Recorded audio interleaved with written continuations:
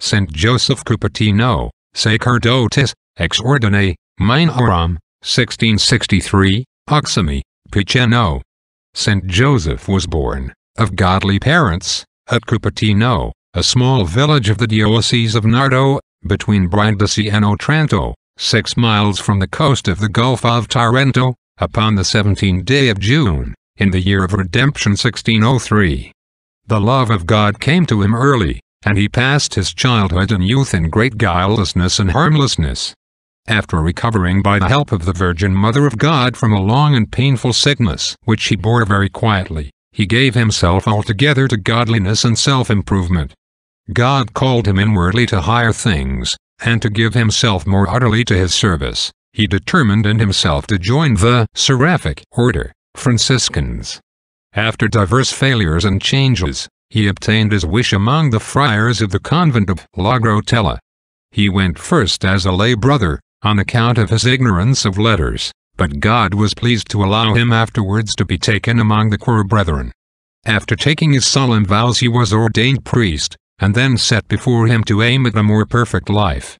To this end, as far as in him lay, he thrust from him all earthly affections and all carnal things, even to such as seem almost needful for life. He tormented his body with haircloth, scourging, spiked chains, and every kind of hardship and affliction. He fed his spirit sweetly upon the constant exercise of holy prayer, and gazing upon the highest matters. And so it came to pass that the love of God, which had been enkindled in his heart from his earliest years, burnt forth day by day more strangely and openly. The chief outcome of this love of God was the strong and marvellous trances whereinto he oftentimes fell. It was, nevertheless, strange to observe that after he had entirely lost his senses he could be called out of the trance by the mere order of his superiors.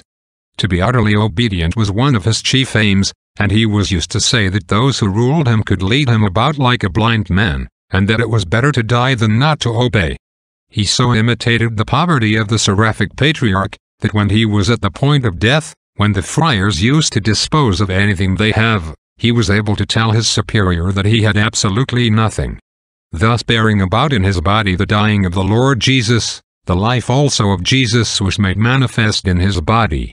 When he saw that certain persons had committed a foul sin of uncleanness, there came from him a strong savour, a proof of that snowy and glorious purity which, in spite of the most hideous temptations whereby the unclean spirit wrestled long to darken it, he kept undefiled, partly by an iron bridling of his senses, partly by the stern punishments he inflicted upon his own body, and partly by the extraordinary protection of the pure Virgin Mary, whom he was used to call his own mother, whom he honored and worshipped as his most tender mother in his very heart of hearts, and whom he was eager that all men should honor, because, as he said, if we have her protection, every good thing comes with it.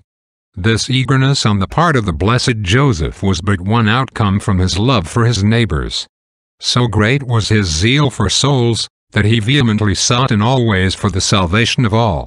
When he saw his neighbor in any trouble, whether it were poverty or sickness or any other affliction, his tenderness went out toward him, and he helped him as well as he could. They who reviled, and slandered, and insulted himself were not cut off from his love. He was used to welcome such with great long-suffering, meanness, and cheerfulness of countenance. And he preserved the same constantly amid many hardships and changes when he was sent hither and thither by command of the superiors of his order, and of the Holy Inquisition. He was denounced before it as an impostor, and, although the charge failed, he was, for some reason or other, kept more or less strictly confined in different convents of his order for the rest of his life. People and princes alike marveled at the exceeding holiness of his life, and the spiritual gifts poured upon him from above, but he was so lowly, that he sincerely held himself to be chief among sinners, and earnestly besought God to take away from him the more showy of his gifts. Of men he entreated that after his death they would cast his body somewhere where his memory might soonest perish.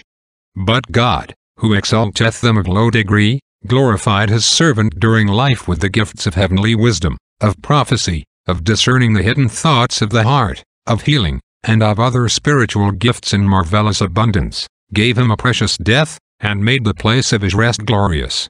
he fell asleep in Jesus upon the very day and at the very place foretold by himself, that is, at Auximi, between Ancona and Loreto, upon the 18th day of September, in the 61 year of his own age, and in that of salvation 1663. He was famous for miracles even after his death, and Benedict XIV enrolled his name among those of the blessed, and Clement VIII among those of the saints.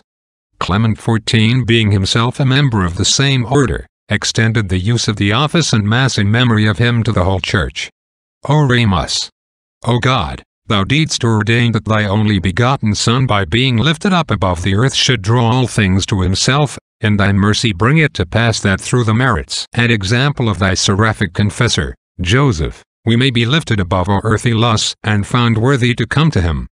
Qui vivis et regnis, cum Deo Pater in unitate Spiritus Sancti.